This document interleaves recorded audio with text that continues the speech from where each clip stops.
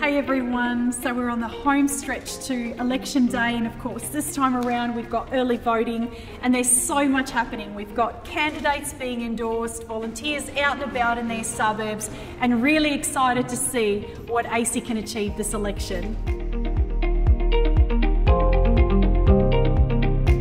I believe in strengthening young people and empowering them to be the best that they can be, as they are the future leaders of the next generation. If I'm elected, I would concentrate on education, particularly the values and the virtues that education can bring for the children.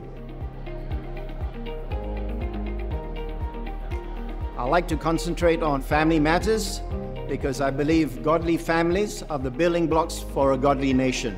What I'm passionate about is freedom, freedom of thought, freedom of expression, freedom of speech, matters which are becoming increasingly under pressure, which we used to take for granted, and I'll be fighting for those if I get elected. Kaya, my name is Dina Gao. I'm a Wilman, Baladong and Wajak Yoga. If I'm elected, I'd really like to concentrate on families and freedom to share our faith in this country, and mostly for my Indigenous people as well.